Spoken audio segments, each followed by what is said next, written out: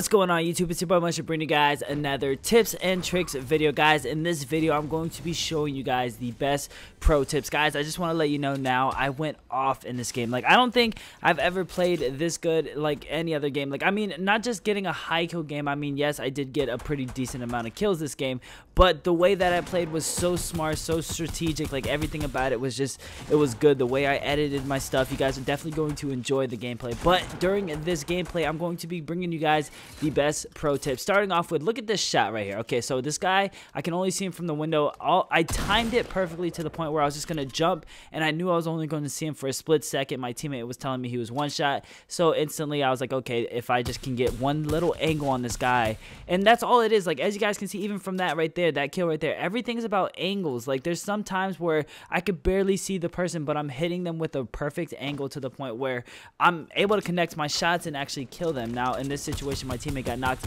I miss a lot of my shots, and that's because I'm spraying. That's the first tip that I want to give you guys, is to not spray. If you notice that first guy that I killed in the house, I was just tapping the trigger, and that's because it makes your shot a lot better. Now, when you're just holding it down, it makes things a little bit harder, and you're going to miss a lot of your shots. So it is better to, if somebody's at a farther distance or further distance, it's better to just go ahead and tap the trigger rather than holding it down, spraying, trying to hit him. It is harder because sometimes you're like, crap, I know this dude's one shot, or you're panicking, you want to kill him extremely quick, so you hold it, but you got to learn which situation is good to just tap it and then which situation is good to hold it. Now, a lot of people, when they play this game, they think just holding onto the trigger is going to get them to kill very easily, but sometimes tapping it does help out a lot.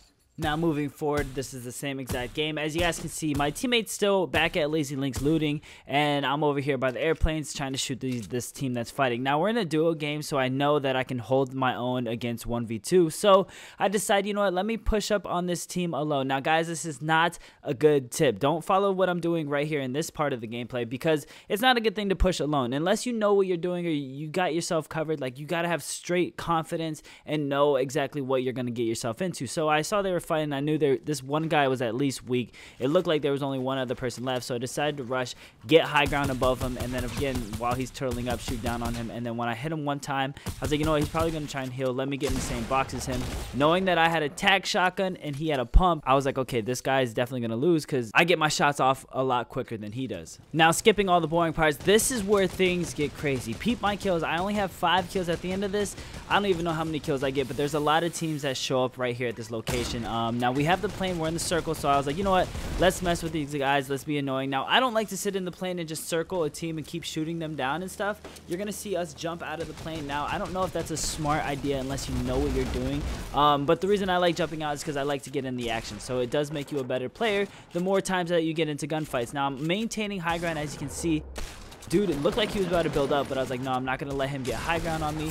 I'm always going to maintain high ground. If I don't have high ground, you're going to see me in a box turtled up and stuff like that. So I'm paying attention to where my teammates getting shot at, where people are. Now, there's another team. It's just hectic. At this point in this situation, things get crazy. My teammate called out that he's coming to thirst him, so I knew he was down here.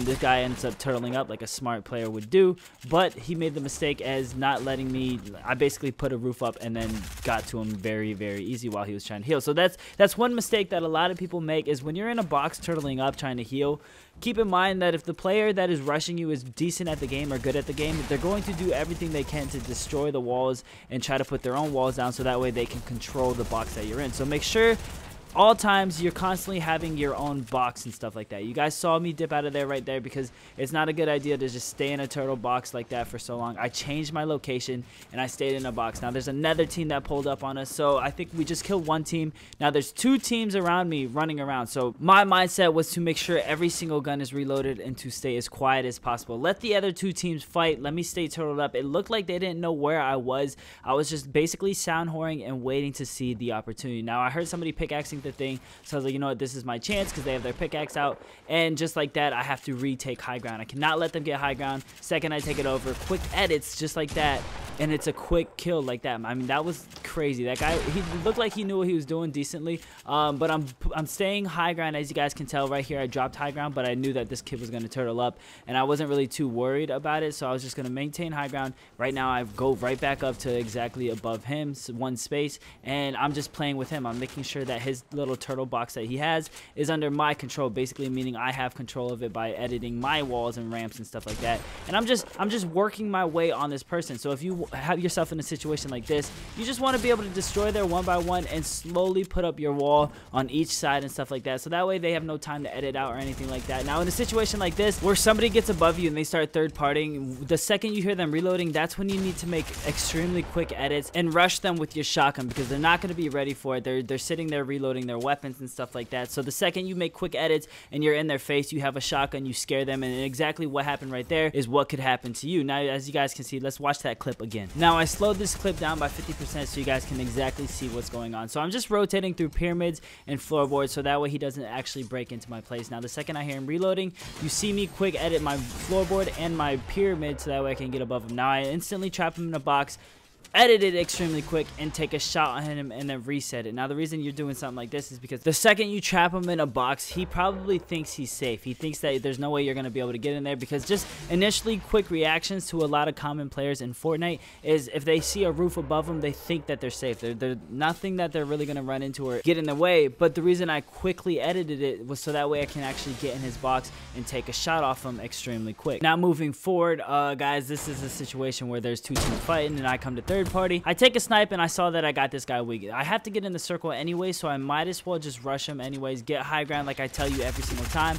I'm always going to fight for that high ground. Now sometimes I will lose it, but you'll see exactly what I do when I lose it. But in this situation, this dude's in the circle. I'm trying to get a little bit lower. He has high ground, but he's dumb enough to jump down and lose this high ground. Now I hear him reloading. The second I hear people reloading, I like to make a reaction, quick edits, and try to do anything that I can. Luckily, that dude hit me for really good damage, but luckily I was able to get a good angle on him to take my shot before he can actually take a shot and kill me in a situation like that. Now I'm gonna easily put down 2 campfires, take some big pots, heal up and stuff like that. I'm in a circle, I have time. I hear another team fighting, but it sounds like they're fighting another team, so I don't have to worry too much right now. All I need to worry about is healing up. Now let's fast forward through all the boring parts, and basically now at this point I see another team fighting. I just take a shot just because why not? Even if I hit it or not, I wanted to take the shot, and luckily I connected with it. I'm not gonna stay there and fight because there's 10 seconds and I need to get in the circle, and there's no reason to just stay over there and fight, so I easily launch pad, find the quickest way to get to the circle, and set up for the next fight. Again, skipping all the boring parts, you guys see me take a snipe at another person from a distance, and I mean,